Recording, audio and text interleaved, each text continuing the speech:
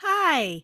Depending on where you live, you may know the groundhog by several names, including woodchuck, whistle pig, or even just piggies if you're a southerner.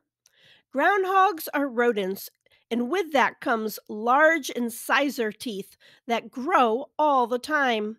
In fact, the groundhog's front teeth can grow 1/16th of an inch every week. They keep their teeth from growing through their gums and harming themselves.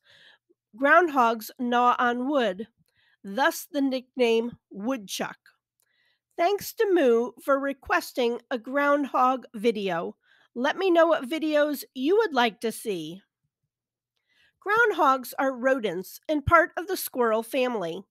They live in a variety of terrain, including pastures, woodlots, and infamously under barns or even your porch. The clearing of forests and the killing of predators by the early settlers actually helped the groundhog expand their territory and become more populous. Groundhogs have the amazing ability to move 700 pounds of dirt an hour. They build an impressive underground home that's between 10 and 60 feet in length.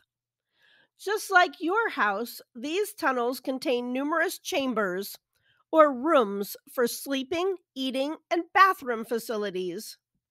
2 to 5 entrances allow easy access and escape from predators. Groundhog adults are fairly solitary, and males and females come together to mate. Mating season is in early spring. After that, the female starts preparing a nest in her tunnel. Gestation is 31 days, and babies are born in April and May. Young babies are called kits, but on the East Coast, you may have heard them called chucklings. 2 to 6 babies are born naked and blind. The kits stay with mom through the summer and disperse in the fall. The father may occasionally come to visit the family, but he doesn't participate much. Groundhogs typically live from 3 to 6 years in the wild. Groundhogs live throughout the United States and up into Canada. Their cousin, the prairie dog, lives in the Great Plains states, and their other cousin, the marmot, lives in the Pacific Northwest. With their large bodies and short legs, you may not think the groundhog can move very fast to escape predators. Groundhogs typically stay near their burrows. However, they can also climb trees to escape. These are 2 pictures of groundhogs I rehabilitated. Young groundhogs typically come into rehab because they are hit by cars. The second reason is they are attacked by dogs.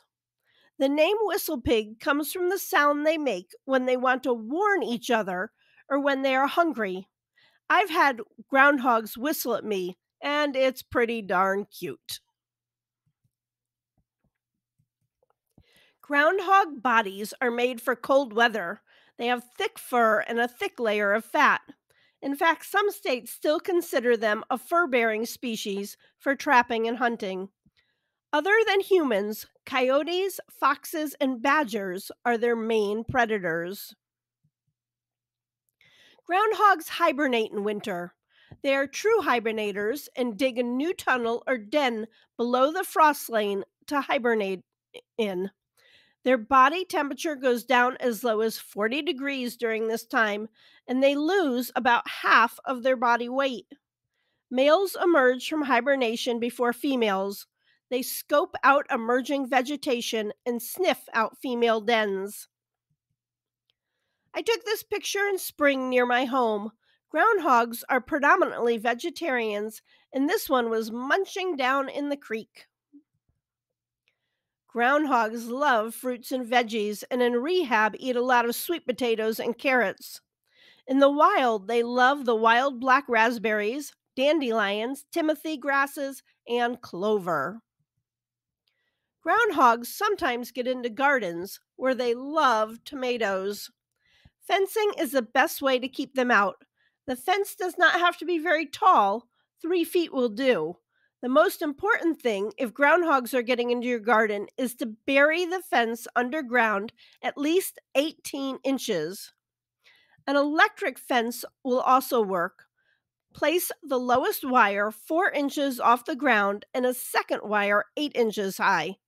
You must keep the grass weed eated under the fence so it doesn't cause the lower wire to short out. Clear any rock piles or brush areas out from near your garden. This will help to eliminate places for them to burrow and hide. Groundhogs will also munch down on food left out for outside pets. If you have outside pets, feed them and then remove the dishes. Don't leave pet food sitting out. Farmers often dislike groundhogs because they dig burrows in fields where cattle or horses are. Stepping in a groundhog hole can cause injury. However, the groundhog is actually very good for the soil. They aerate and mix the soil, increasing fertilization and soil health. Their bathroom chambers provide nutrients for many field plants. In addition, groundhogs also help support other species of wildlife.